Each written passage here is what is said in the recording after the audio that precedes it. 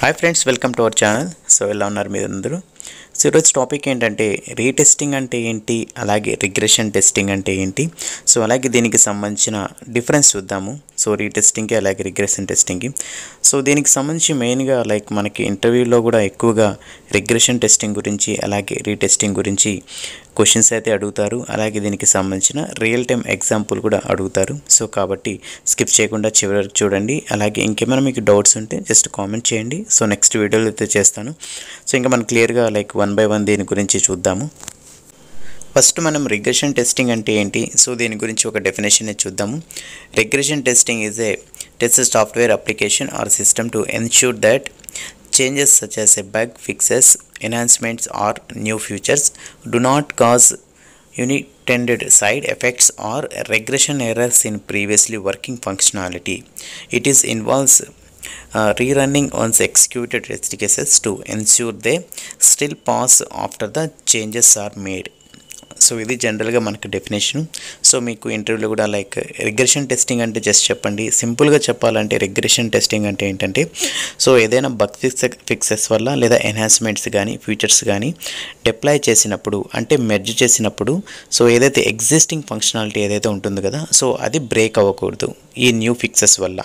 So ఈ విధంగా మనం టెస్ట్ చేసే సినారియోస్ని కానీ టెస్ట్ కేసెస్ని మనం రిగ్రెషన్ టెస్టింగ్ అంటారు.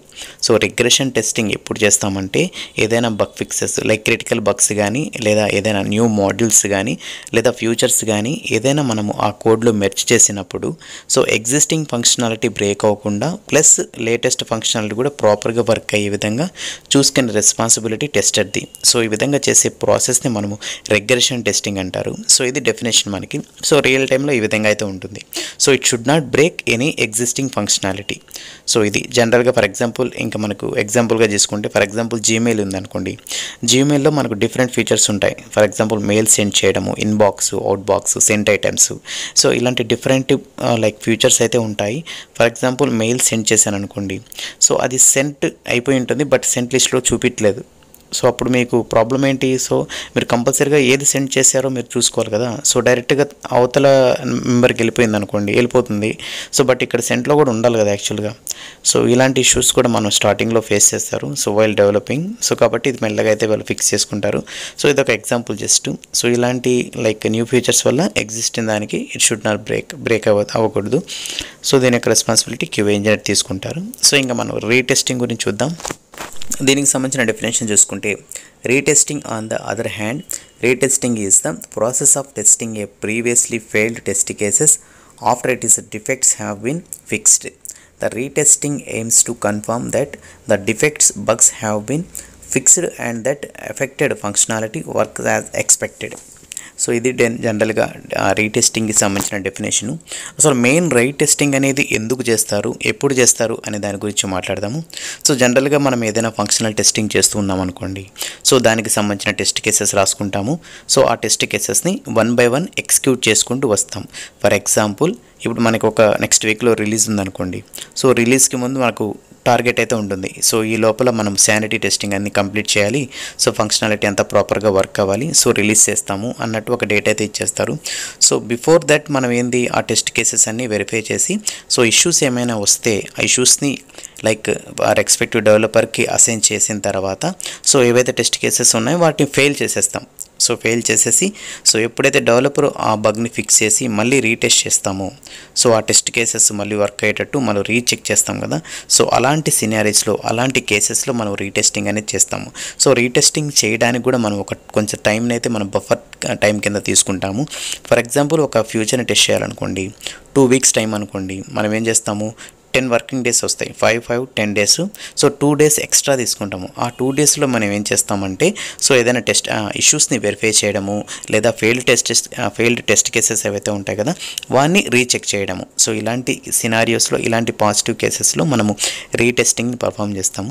సో రీటెస్టింగ్ యొక్క ఎయిమ్ ఏంటంటే, సో ఏవైతే ఫెయిల్డ్ టెస్ట్ కేసెస్ ఉన్నాయో ఆ టెస్ట్ కేసెస్ని మళ్ళీ రీచెక్ చేయడము, రీచెక్ చేసి మళ్ళీ వాటిని పాస్ చేసి, సో మనము రిలీజ్ని అఫీషియల్గా విడుదల చేయడానికి రిలీజ్ చేయడానికి ఎక్కువ ఛాన్సెస్ అయితే ఉంటాయి. ఫర్ ఎగ్జాంపుల్ మనకు టెస్ట్ కేసెస్ ఫెయిల్డ్ లిస్ట్లో ఎక్కువగా ఉండిపోయి బగ్స్ ఇంకా ఫిక్స్ అవ్వకుండా అలానే ఉన్నాయనుకోండి, ప్రొడక్ట్ మేనేజర్ కానీ యాక్సెప్ట్ చేయరు రిలీజ్ చేయడానికి.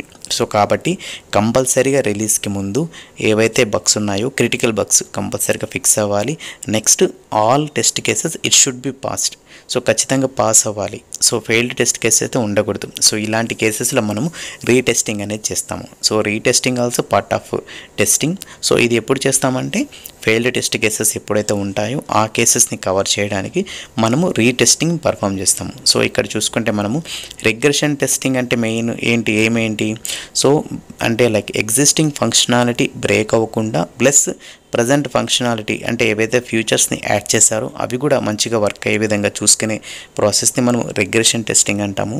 రీటెస్టింగ్ అంటే ఏంటంటే ఇక్కడ ఫ్యూచర్స్ అని ఎన్హాన్స్మెంట్స్ అవేమి ఉండవు. జస్ట్ ఫెయిల్డ్ కేసెస్ ఏవైతే ఉన్నాయో ఆ కేసెస్ని రీచెక్ చేస్తారు. అంటే రెస్పెక్టివ్ డెవలపర్స్ దగ్గర వాటికి సంబంధించిన ఫిక్సెస్ని సో డిప్లాయ్ చేసిన తర్వాత మళ్ళీ రీచెక్ చేసి ఆ ఫంక్షనాలిటీ ప్రాపర్గా వర్క్ అవుతుందా లేదా చెక్ చేసే ప్రాసెస్ని మనము రీటెస్టింగ్ అంటారు. సో దీనికి సంబంధించి మనకు చిన్న ఒక లైక్ టూ పాయింట్స్ అయితే ఉన్నాయి డిఫరెన్స్ చెప్పడానికి. సో వాటి గురించి కూడా ఎక్స్ప్లెయిన్ చేస్తాను. సో నెక్స్ట్ చూద్దాం. ఇక్కడ మనం రీటెస్టింగ్లో ఫస్ట్ పాయింట్ చూసుకుంటే retesting has a test explicitly designed to check whether known bugs have been fixed. So next ఇక్కడ రిగ్రెషన్లో చూసుకుంటే regression testing it is not a targeted testing for known defects.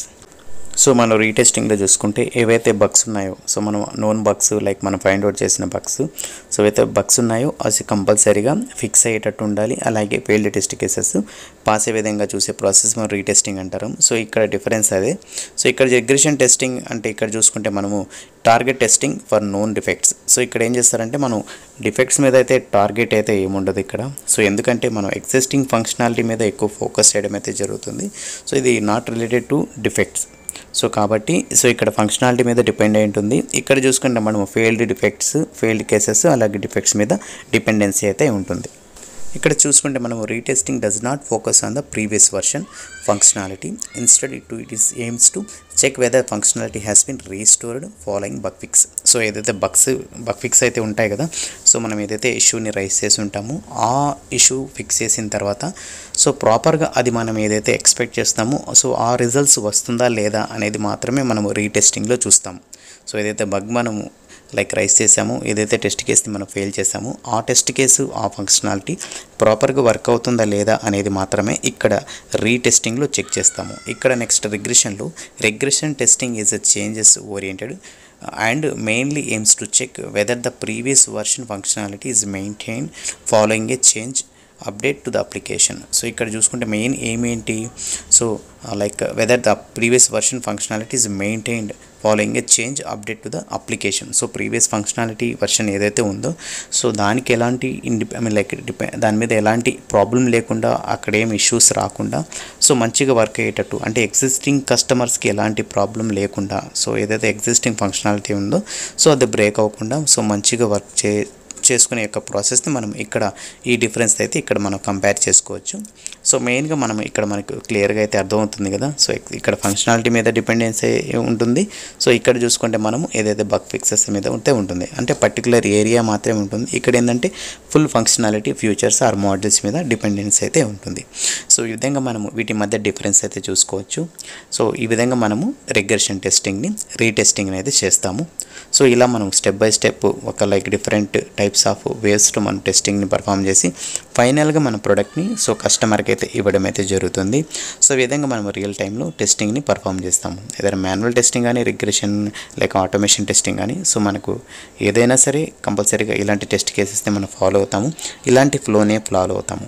But ఇక్కడ ఏంటంటే ఆటోమేషన్లో different సూట్స్ని maintain చేస్తూ ఉంటారు. For example sanity test కేసెస్ని ఒక suit అని రిగ్రెషన్కి ఒకటి ఇంటిగ్రేషన్కి ఒకటి అలాగే యూనిట్ టెస్టింగ్ ఒకటి సో డిఫరెంట్ సూట్స్ని రన్ చేస్తుంటారు based on the task situation మనకు టైం బట్టి మనం ఈ విధంగా రన్ చేయడం అయితే జరుగుతుంది. సో ఈ విధంగా ఫైనల్గా మనం ఒక క్వాలిటీతో ఒక ప్రోడక్ట్ని కానీ ఏదైనా అప్లికేషన్ కానీ సో ఫైనల్గా అఫీషియల్గా రిలీజ్ చేయడం అయితే జరుగుతుంది. After done your testing and test cases కానీ ఇష్యూస్ని కానీ ఫిక్స్ చేసి అన్నీ అప్డేట్ చేసి సో ఫైనల్గా మనము అప్డేట్ అయితే ఇవ్వడం అయితే జరుగుతుంది. సో ఈ విధంగా ఈ యొక్క మాన్యువల్ క్యూఏ కానీ ఆటోమేషన్ ఇంజనీర్ కానీ సో ఇలాంటి టెస్టింగ్ పర్ఫామ్ చేసి దీని యొక్క రెస్పాన్సిబిలిటీ తను తీసుకొని సో ఫైనల్గా ప్రోడక్ట్ని రిలీజ్ చేస్తారు. సో ఇది ఫ్రెండ్స్ ఈరోజు అప్డేట్. సో ఈ వీడియో నచ్చినట్టయితే జస్ట్ లైక్ చేయండి, అలాగే మీ ఫ్రెండ్స్ కూడా షేర్ చేయండి, వాళ్ళకు కూడా యూజ్ అవుతుంది. సో మీ సపోర్ట్ ఎప్పుడు ఉండాలని మనస్ఫూర్తి కోరుకుంటున్నాను. Thank you so much.